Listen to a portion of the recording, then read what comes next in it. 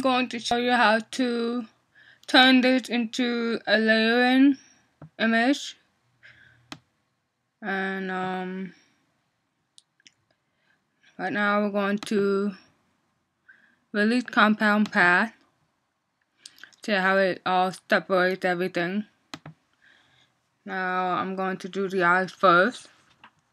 As you click on the round and then hold shift to click on more, the little one. Okay, and now we're going to right click and make compound path. And we'll have a full step right there. Now we're going to take the mouth, same thing, hold shift, click on the arms, the feet, and then make compound path.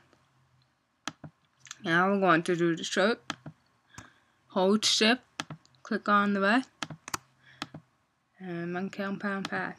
Now that everything is all set, just color in the pieces. Go back, I'm going to do black, and then the eyes, I'm going to do white, and